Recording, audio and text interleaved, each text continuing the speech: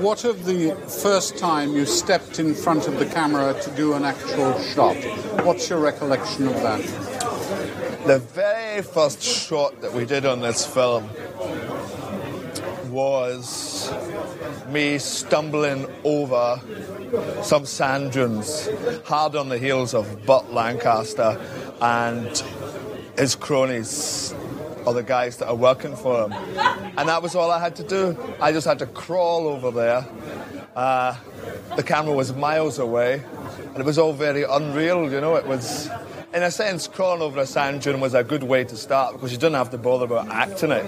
You just had the problem of crawling over a sand dune. So the whole kind of acting thing went onto a subconscious level. You weren't bothered about that. It was just getting over the sand dune until your spot on time.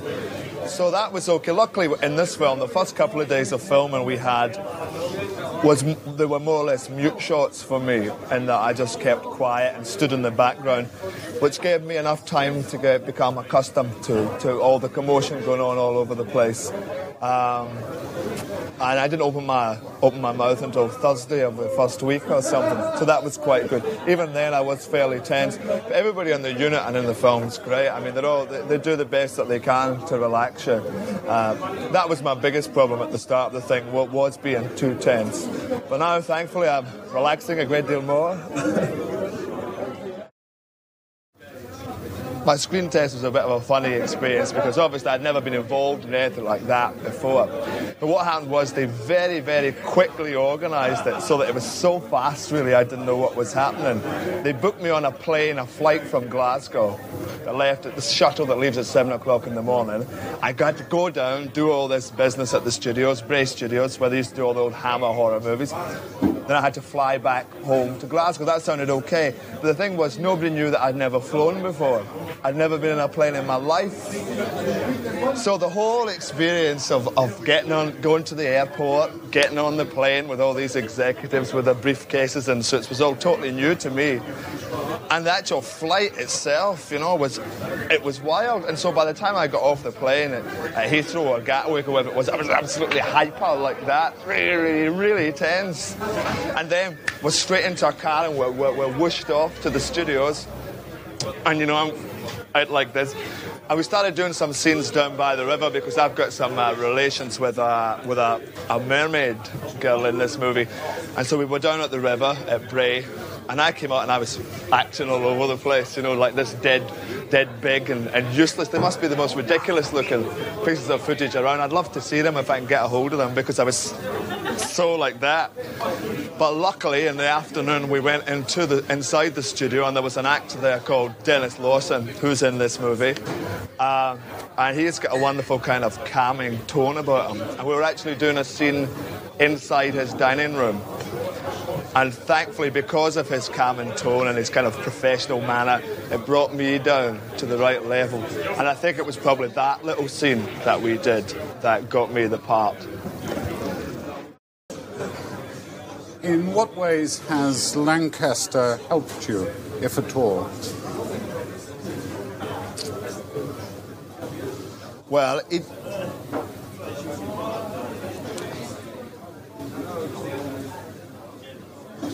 it's very difficult to try and state the amount of help that an actor like Burt Lancaster can give somebody like me, because in the first place, I'm in total awe of this legend, and that he should even be speaking to me in the first place. I feel it's to be a totally ridiculous situation. But he is a very professional actor. Apart from the fact that he's a star and a legend, he's a professional actor that likes to rehearse, he likes to work things out. Now, for me, who's coming into this business fresh, and this is my first film, those basic processes of acting are not things that I know a great deal about. But Lancaster knows them inside out.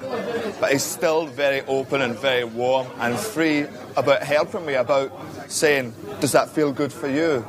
You know, this is what I would like to do, says Burt Lancaster. This is what I would like to do. Does that suit you? And in observing the way that he breaks everything down, just watching him work is help, in a sense. It's like learning from him.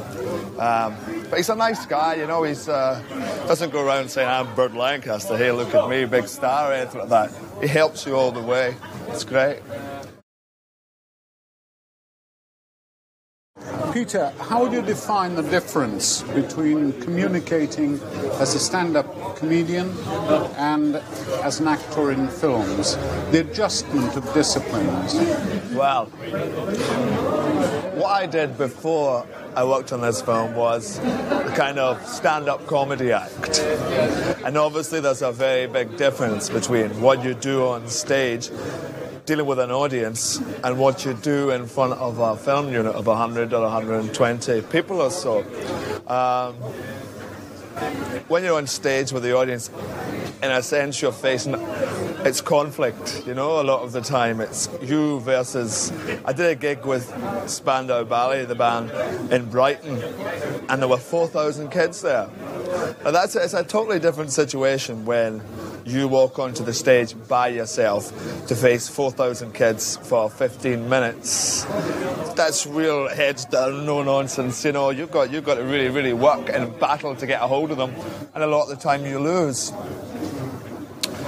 But with film, you're there as part of a team, really. I mean, you're just one tiny little cog in this whole mechanism, which is working to try and achieve the final product, which is the film. I mean, the most important thing about this is not Peter Capaldi, it's not Burt Lancaster, it's the film, the finished thing, that the finished film should be a good, entertaining, interesting film. So there's much more a feeling of working with other people, you know? And certainly the sense of conflict isn't there. There's no fighting. I mean, you don't fight with a director or fight with your fellow actors. You work to try and achieve an interesting film. Whereas when you're on stage as a comic, you are really in a little bit of a battle, you know, to try and make the audience laugh. Sometimes they don't, but it's life, you know. I thought 22, take one. Second board. Second board. Is this us in action now? Eh? We're being professional guys now, acting. Do we take a little drink? No, this is professionalism here with the drink. With the drink. Professional acting here.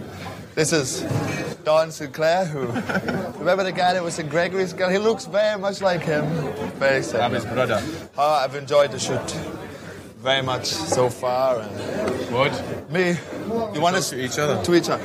Hello, Don. Pleased to see you, Don, baby. Mr. Peter Capaldi. How's you getting on? Mr. Robert De Niro. How's your... Robert De who? How's your career been going? Since, Chunk. since your performance with all those people in Gregory's Girl? Bomb. Bomb.